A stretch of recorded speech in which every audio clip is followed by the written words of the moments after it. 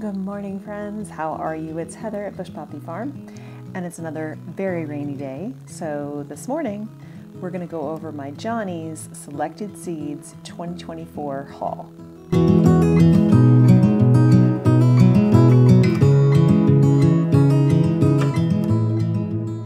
So I'm going to start with vegetables. There aren't many. Most of what I buy from Johnny's is actually the flowers, and we'll be going over those next. And I will try to put photos here so that you can see what I'm talking about. Photo credit in this video goes to Johnny's Selected Seeds. So the first one I have is a hybrid leafy Asian green called Green River. And, you know, Asian greens are so super yummy, so these are always a must for our garden. The next one I have, which I don't know that I'm going to grow this spring. I might just wait and put this in the ground for the fall. This one's a hybrid specialty cauliflower called Purple Moon. Then I have, now this one I definitely am growing this summer. This one's a hybrid seedless cucumber called QWERTY. And then I have two tomatoes here. Both of them are indeterminate. One of them is just has a number, JTO. The other one's called Harvest Moon, and I thought this one looked really yummy. So those are my vegetables that I got from Johnny's. And I know I didn't provide a whole lot of information on it, but if you go to the Johnny's website, you can look up those varieties that I've listed, and you can get all the details. One of the things I love about Johnny's packets, this is the fine print on the back, is they give you so much information. They give you the specs about the seeds, the culture about the seeds, when to transplant, whether you should start do direct sow or grow seedlings and then transplant, just, you know, pruning and care, just all kinds of really good information. So I highly recommend, if you've never bought seeds from Johnny's, I highly recommend that you give them a shot. Okay, flowers. So this first packet is actually going out to the farm with me tomorrow, which will be our first sunny day. I need to move compost to the direct sow bed, the 4x6 that we got cardboard down on last week. And I need to get these sown. These are Bells of Ireland, and these need a stratification period. So I actually have had this packet in the refrigerator for about 6 weeks, and hopefully that will do what it needs done in order to get these sown and germinated. So these are going into the garden. Then I have Lemon Mint Bee Balm. Now this is Monarda. It is not an annual. I'll be growing seedlings of these to transplant out to be part of the pollinator patches there at the farm. I'll probably pop some in here at the home garden as well. Next are a couple of Rudbeckia.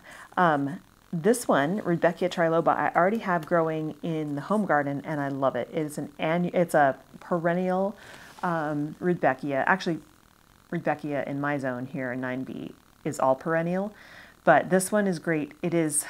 It doesn't give you the tiny. It doesn't give you big flowers for cuts. It gives you a spray of little tiny flowers, and it's very pretty. The pollinators love it.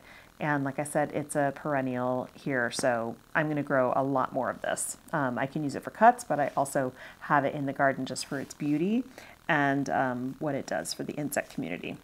And then I have Cherry Brandy Rudbeckia. This is a gorgeous color. And then a new to me one called Sahara. And I just love the colors on this, and I'm excited to try to grow it this year. For me, Rudbeckia is very slow to germinate and very slow to grow into a decent sized seedling to put in the ground. So just be patient and take care of them. And then they'll, you know, depending on the zone that you're in, they'll give you flowers forever. Okay, moving on to Statice. Now you probably know or remember that out at the farm, all of my Statice, except for maybe 12 plants, got eaten by birds when they were baby seedlings. For some reason, birds just love Statice. I think they just love the foliage. They think it's super tasty. So I'm going to start more Statice. Statice for me, I can put it in the ground in October and I'll still be harvesting on it when the frost comes. It is a cold hardy annual, and probably it would be perennial for me here in this zone. I've never tried to do that, but so all I did was just get a pastel mix because I really love the pastel colors. And so I'm going to start a whole bunch of these and then get these going in another part of the farm so I have plenty of status. All right, moving on to stock. A couple years ago, I decided I was going to give up on stock because it just wasn't producing well for me. This year, I even though I say that every year, I continue to sow it. So this year I put transplants out at the farm and most of them got eaten, but there is a patch that is doing amazingly well. And I'm very excited to see what the foliage, what the flowers are going to look like coming off of that. Hopefully it will change my mind about stock. So I'm going to do a very early spring planting of stock out at the farm so I can see if I can get more. Stock is a once and done plant. So one stalk, one flower, you cut it, that's it. So you can actually do multiple successions, but it is a cold hardy annual, so it does not like heat. So I have a couple of varieties here. This one is Champagne, and then I had Antique Rose because I can't resist that color in anything. Antique Pink.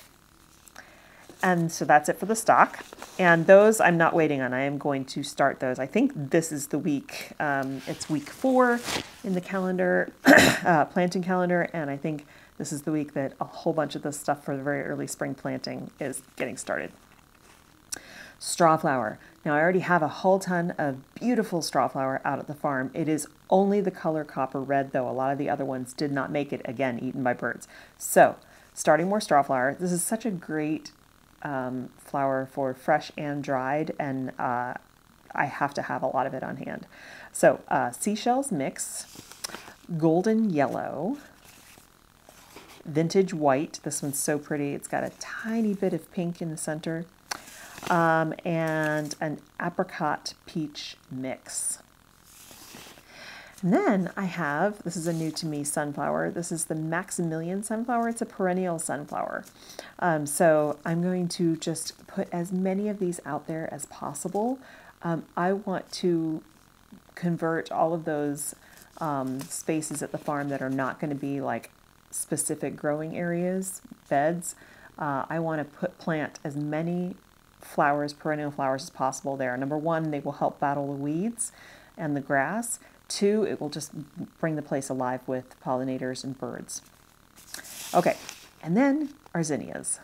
So I always buy lots and lots of zinnia seeds, and I plant them all every year. So I've got Queenie Red Lime. The Queen series is so cool. So Queenie Red Lime, that's one of my favorites.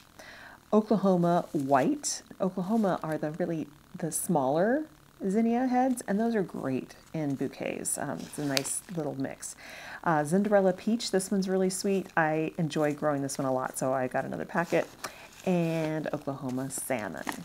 So I have a lot of sowing ahead of me over the next 10 weeks, and I'm looking forward to it. I have never done a very early spring planting because usually I do all of my spring planting in the fall. But this year it requires it because of how everything shook out. So tomorrow, which is Tuesday, is going to be a dry day for us. It's still raining today on Monday. It's going to be raining again on Wednesday.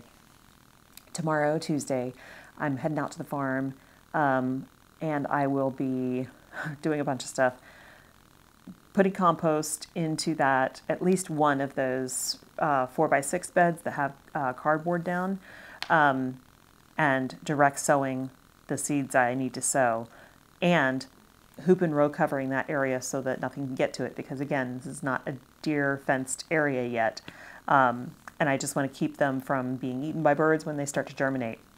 And then I also will be putting in the ranunculus corms that I have out there in a box to fill in all those holes in the 2 ranunculus beds up front, and then I'll be weeding the final ranunculus bed on the backside next to the silage tarp covered area. So trying to get a lot done tomorrow out there.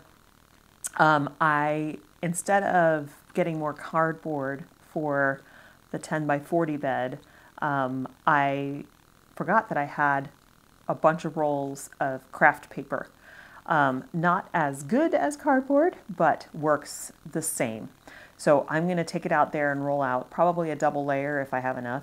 And then that will be finished. I can put more bricks down, but I'm hoping that this rain that we've had, and we didn't get super high winds, which was awesome.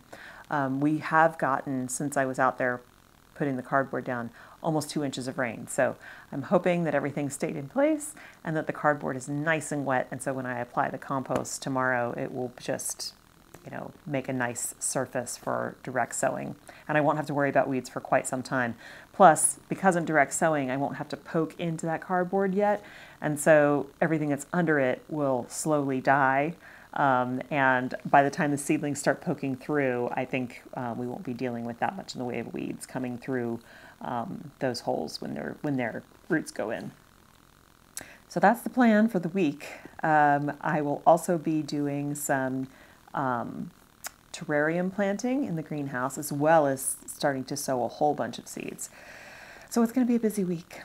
I had hoped to get some of this terrarium stuff done over the weekend for you guys, but I got my second shingles vaccination on Friday, and it really knocked me for a loop. I had, chills, body aches, nausea, crushing headache, all that kind of stuff. But you know what? 24 hours of that sure beats weeks and weeks or even months of the shingles. And I have known people who have suffered for months. So I'm cool with that. Anyway, so that's it. That's my Johnny's Selected Seeds 2024 seed haul. Thank you so much for joining me today.